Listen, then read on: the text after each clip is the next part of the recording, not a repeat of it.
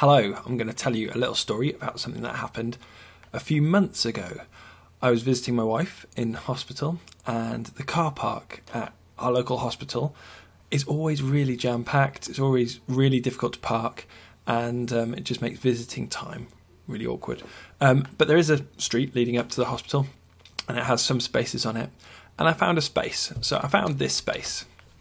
Now, as you can see from the space, it's not exactly a normal parking position.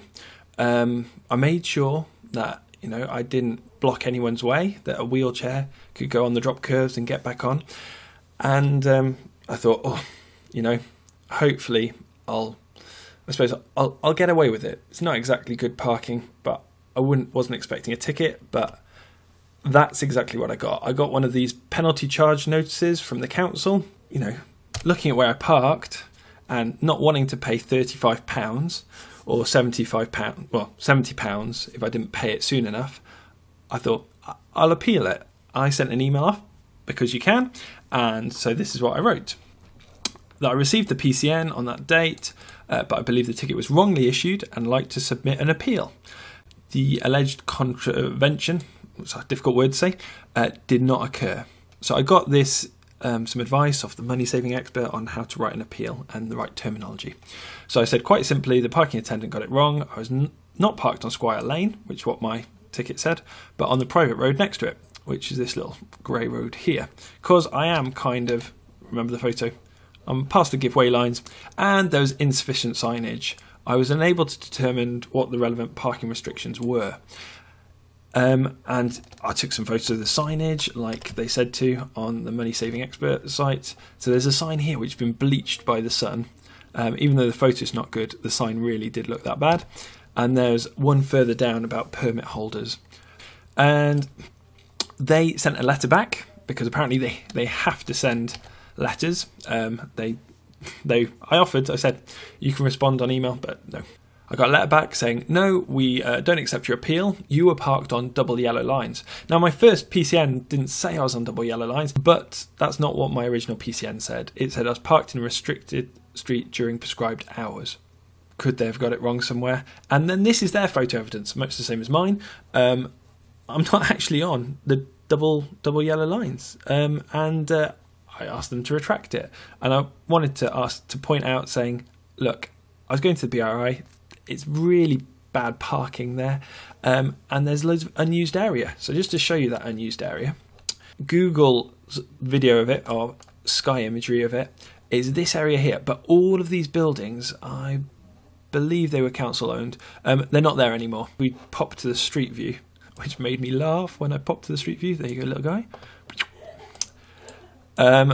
There's a van parked exactly where I was on when the Google Street car took the pictures.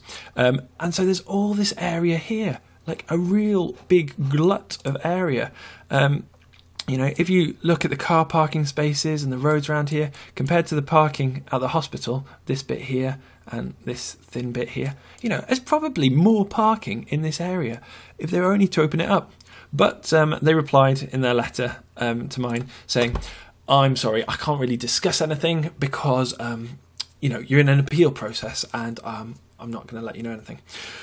So there I am in the moral dilemma of, I didn't park very well. Yeah, I admit that. I'm not a great driver. I'm not great at parking, and I wanted to get in and get out, and wanted to be near the entrance of the hospital visiting my wife for as long as possible. So the legalistic aspect of me is, I was not on double yellow lines. They're saying I'm on double yellow lines. They've also changed their mind about what I've done wrong, and that infuriates me a little bit. And then I've got the other aspect of, if I had a letter from Bradford Council saying, dear sir, we are currently don't have enough funds to run lots of the great activities that we do for free, the libraries, the youth centres. Would you consider giving £35 or £70 to us to aid us in work of building community? I would have gone, yes. And I probably would have chosen the £70 option. But because they told me I've done something wrong, and said, well, you can pay £35 or £70 if you take too long to pay it, which I think is slightly unfair anyway, then I was, a bit affronted by that. So then I had the moral dilemma happening in me. So I want to I want to be an upstanding citizen, and I know that parking badly can cause lots of problems.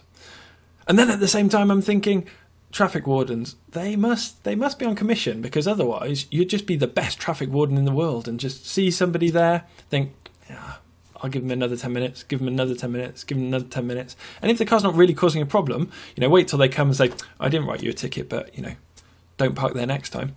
And people would probably love you. Maybe not, but people would appreciate it more than getting the PCN on. So I'm thinking maybe they have quotas to fill. And then if you have a quota to fill, where's a good place to go?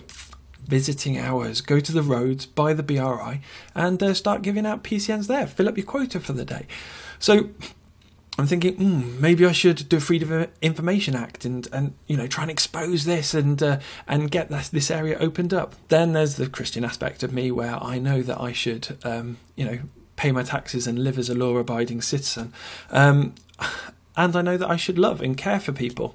And in terms of parking, you probably only score this about a 2 out of 10 for good quality parking anyway. So, it was obvious that it wasn't a great position to park.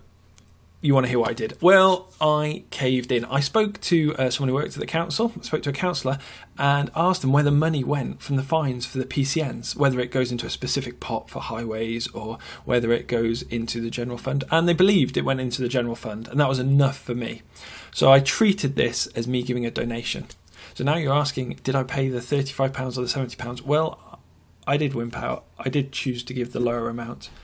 And I am slightly challenged whether I should give another £35 to the council in a Christmas card or something and say, here, use this money for something else. But me being me, I'll probably hold on to that until someone else I know has a PCN or there's someone else I can help personally, because it's just nicer to help people personally. So that was my moral dilemma. I'd love to know what you think about PCNs and about parking and about hospital parking. One final point. The hospital parking is a private company. It's £2.50, I think, for 2 hours minimum, even if you're only there for half an hour. And in the centre of town, you can pay 60p in an enclosed parking for 1 hour.